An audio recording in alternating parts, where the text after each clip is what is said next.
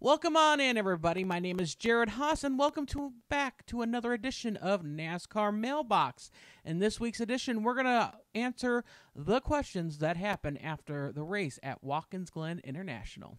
And now let's get into it. And this question comes from Ryan Hertzer, 9596. They asked two questions.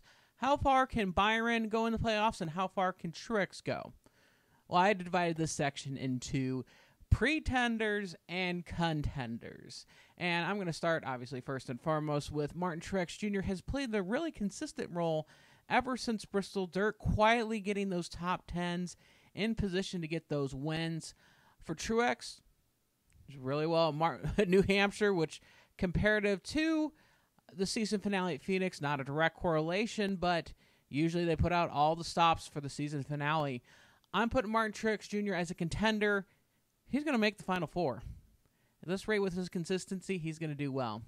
Another person that you asked on this list, William Byron, was relatively quiet up until between his wins at Atlanta and Watkins Glen, but I'm still giving him the contender, I believe, as well, too. He can make it to the round of 4. He's been the best Hendrick car out of the group. Kyle Larson had his moments to shine. Chase Elliott and Alex Bowman are still winless this season. So needless to say, William Byron has picked up the torch for Hendrick Motorsports. He's going to be contending for them. I would say he'd make it better than Larson.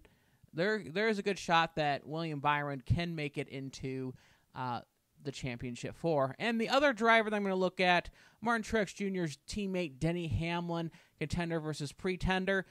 I'm still putting him as a contender.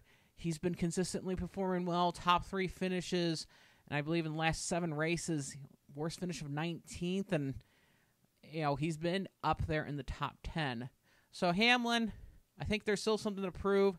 He's motivated under this pressure. We saw that compared, not like Kyle Busch, though, last season when, he was trying to deal with Joe Gibbs Racing. A lot was on his mind, got knocked out early. I think Hamlin is thriving under this pressure of trying to figure out where he's going to drive, what 2311 Racing's going to do. I think this is going to motivate him just enough to think about what he needs to do in the race and get himself into the Championship 4 as well. And now let's look on the other side of the coin. Let's look at the pretenders. And the first driver that I have on my watch on being a pretender, the franchise 4698 says, what's going on with Ross Chastain? He seems to lost his mojo. And you'd be right. His average finish has slipped after the Nashville win. His average finish was 13.1. Well, in those 7 races since then, it's dropped down to 15.3. Arguably one of the better average finishes to mid-pack to worse in the playoff field, if you consider that. Ross Chastain snuck his way into the Championship 4 with the Hail Melon of a move. But I don't think he's going to be able to replicate that type of magic in the playoffs again. He's just been treading water, not really making any contention noise. And, I see Ross Chastain as a pretender.